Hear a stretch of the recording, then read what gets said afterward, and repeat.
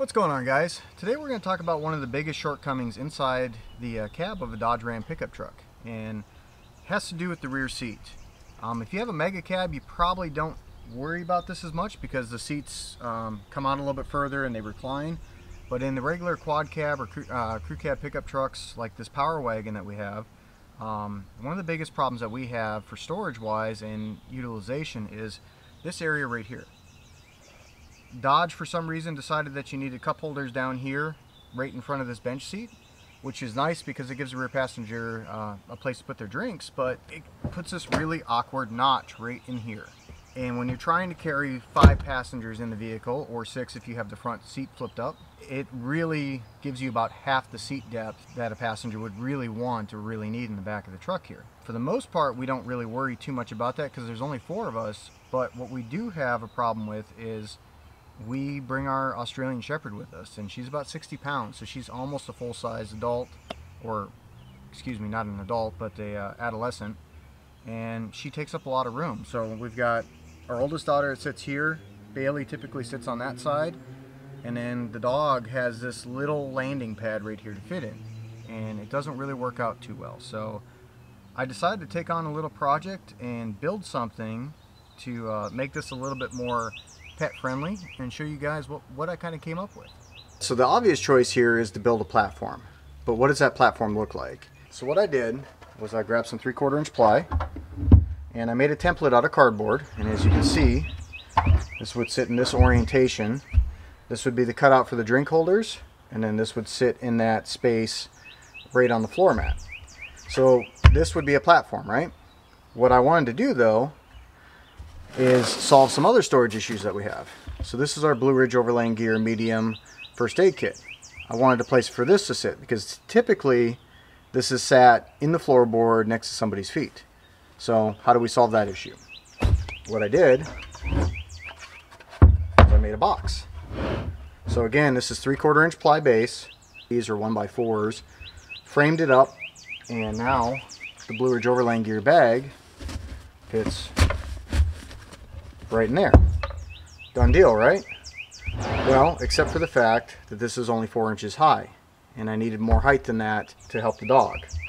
So the other thing I wanted to store in there was this knockoff Pelican case. This is an Apache case.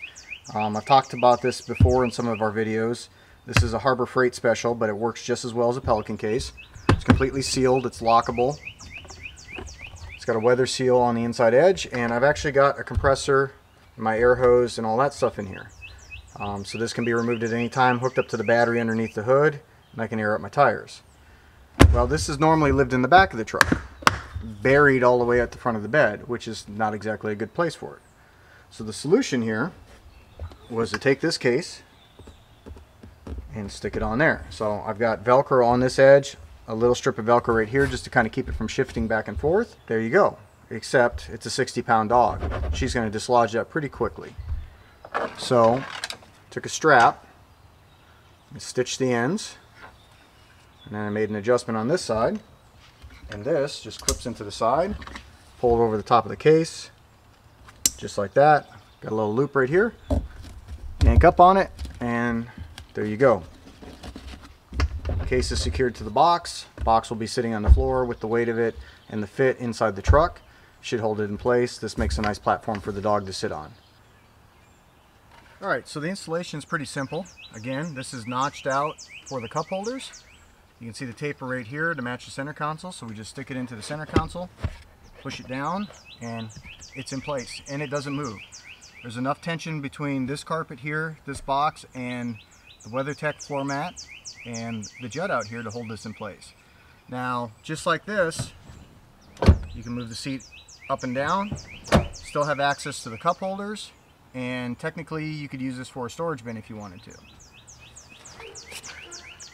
Blue Ridge Overlanding Gear medium first aid kit. Stick that down in there. Again, plenty of storage. You don't have to have the case in here if you don't want it. Still can move the seat up and down. Still plenty of storage. Still can use the cup holders. The only thing we can't use is this little platform on the passenger side because it folds out over here. If we wanted to use that, we'd have the seats up anyway. This just pops out. You can throw it in the bed of the truck or just take it out completely. going to put my strap on, clip this into place, pull my slack, grab our air case, and again, this is just going to sit on here like this. Butts up against the center console, comes up over the top, clip it into place, pull up on the loop, and bam, it's all done.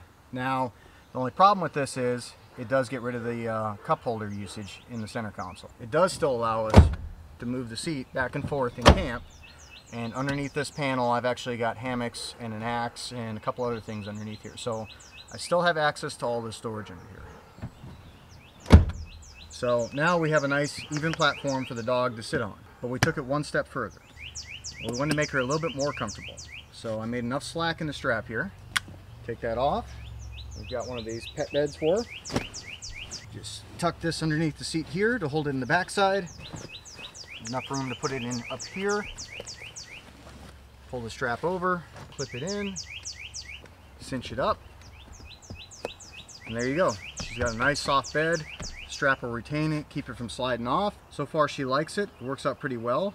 She likes to lay this way and put her head on the center console anyway. The only thing that it does kind of turn into a pain in the butt is if you want to carry extra passengers, the whole thing's got to come out and go into the back. Unless the person in the back wants to straddle the container, which you'd take the air tool case out and stick that in the bed of the truck. The center console front seat will not flip up with that Pelican case there, so that's got to come out in order to use that.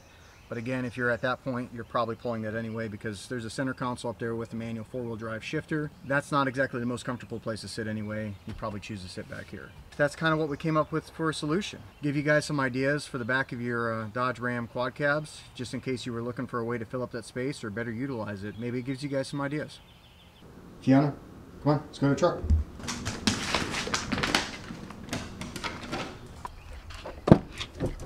Hop in.